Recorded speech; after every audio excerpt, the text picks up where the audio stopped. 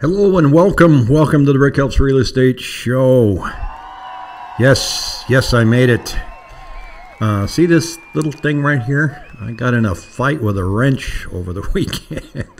I was bent down trying to tighten a bolt underneath my trailer hitch. I put it in and I pulled and it went snap. I literally sat back and saw stars. So you can't tell it's a little tender right there.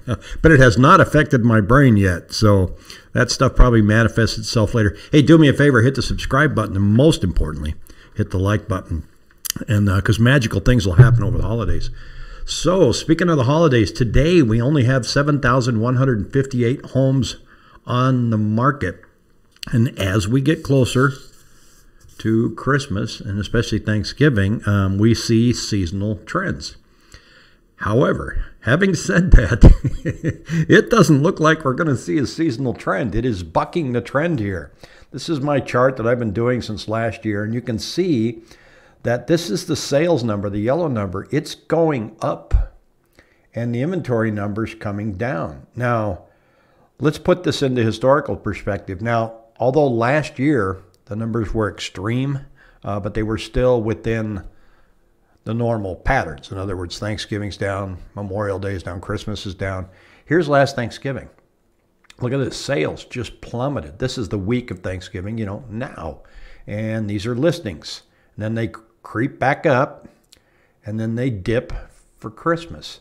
This line here is the trend line for sales. So when people say that sales are down, they're really not in Arizona. I mean, it's just a slight little tick, maybe 200 units. Today, we got a difference of 253 between the number of homes that came on the market and the number of homes that went under contract. But the anomaly is, why are homes under contract going in the opposite direction? And you know what? It might be investors. I don't know, and I won't know until that data comes in, and I'll be able to take a look at it, but it'll be a month out. By then, who cares, right? So, but we're not seeing that dip in sales, and that's unusual for this week. So maybe there'll be more of you out shopping tomorrow than I thought. Although I did venture into Costco by mistake. I don't know what I was thinking. Sunday, I said, oh, I'm going to go into Costco. I'm going to look for blah, blah, blah. And I walked in and I thought, I'm not going to stay. I mean, I couldn't believe the line. And they had pallets and pallets of pumpkin pies. There are high-end homes selling. See the inside of this Paradise Valley home that sold for $14 million in 1 week. Normally that takes 2 years. Look at that thing. Now, I don't know who used to own it, because usually when you look it up, it's got some kind of LLC associated with it. 16,556 square feet was this, and it was listed by Robert Jaffe. Way to go, Robert. And it was sold, it said, typically in a normal market, a house of this size might stay in the market for 2 years, he said. This one sold in a week. And it was sold by Jill Bernenstuhl of Walt Danley's Christie's International Real Estate. She brought the buyer, along with Andrew Mellum of the Joffrey Group. So a couple local people did a good job on this. Nice going. Merry Christmas to you. There we are today, 7,158 homes on the market, and this is our months of supply. When we look at it, we're starting to turn down again. We're sitting here at about 0.8. So you look historically, here's 5.4 months back in 2014. Here's 5.1 in 2011.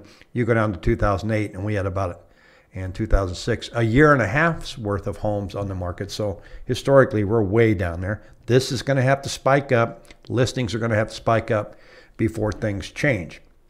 Now, there is chatter, you could find a lot of it, that says that they call Phoenix in the new construction business probably one of the riskiest markets for new construction. And the reason they say that is there's a lot of permits out there.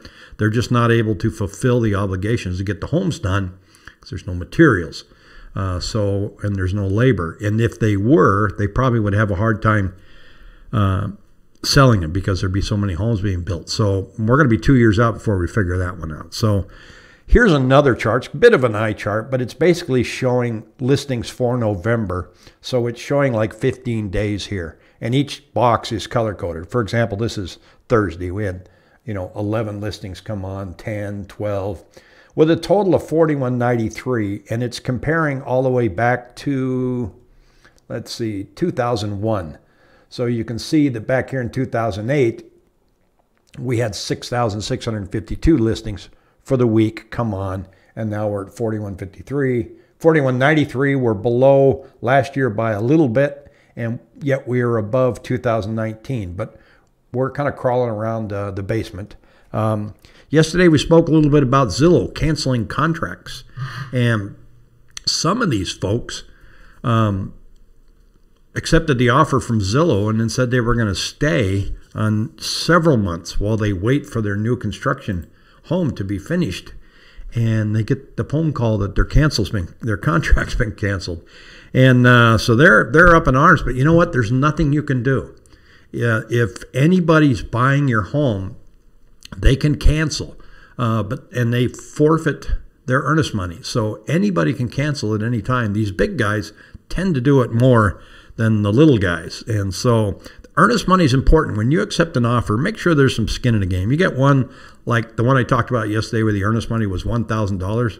Zillow doesn't care. They upped it to 10 grand just to kind of make it a little more palatable for them, but it put them in a bad situation. So it just keeps getting uglier and uglier. And they're getting sued, but they're not getting sued by the consumer. These two iBuyer lawsuits won't be the last, it says.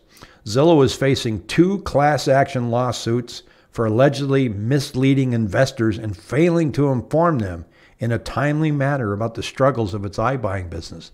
They knew it was not going well. They knew they bit off more than they could chew, and they kept it from the investors. More lawsuits may be forthcoming as Zillow does damage control in the wake of closing Zillow offers, through which it used a proprietary algorithm to buy and sell thousands of homes.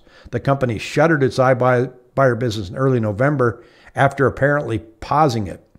So, put simply, our observed error rate has been far more volatile than we ever expected possible and makes us look far more like a leveraged housing trader than the market maker we set out to be. I really want people to understand this, that Zillow did not get out because they're seeing a market crash. They got out because they made stupid decisions on the prices they were offering people for their homes. And any chart, I challenge you in Arizona to look, and you show me where it shows the prices are going down in Phoenix, in Arizona in general. We've gone up price per square foot. We're projected to go up based on the numbers we see today well into January. And really, Zillow open door and offer pad that are buying homes in October, they hope to have them gone in January. So there was no canary in the coal mine, so to speak. So they just got into a terrible situation where they overpaid for their homes. Remember, they had this gross price adjustment of 7%. The analyst is saying, stop, you're paying too much. Here's the number we think it should be. And they're going, oh, relax. We want our buyers to be very happy with us, so we're going to give them 7% more. And they did. And they said, ooh, that's not good. California home builder enters Phoenix market with big plans. Ooh, who's this? Thomas James Homes Incorporated is expanding into Phoenix. And it's going to get interesting here in a couple sentences. It comes at a time when their home buyer filed a $100 million initial public offering in an effort to trade stock under the symbol TJH. Like I said in yesterday's video, Wall Street likes us. They're coming here. So they're going to put a guy named Ryan Huffman over the Arizona division, and he is a local guy. Went to Brophy, I think it said. He's came from Richmond American Homes. He was also with Pulte Group's Arizona division.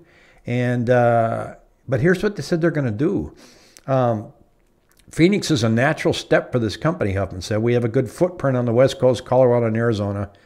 And Arizona is natural progression. It makes sense for us. So it said his goal is to buy aging homes in urban locations of the valley, demolish them, and rebuild new homes. Now, some people just don't like that.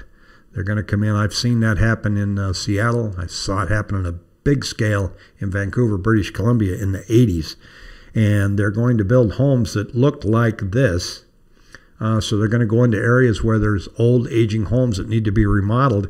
And instead of remodeling them, they're going to scrape them and then put these in. This is probably going to happen down in places, you're already seeing it, down like 68th Street in Indian School, just south of the Valley Hole down there. That's a popular neighborhood for this to happen. I've seen some monstrosities to be put in there that don't make sense for the neighborhood. You got these nice little quaint brick homes that we're selling for like $300,000 and $400,000, and here's one for $800,000. Just didn't fit. They don't care. They're going to do it anyway. So it's going to be interesting to watch. You know, they're going to look for this at a neighborhood near you.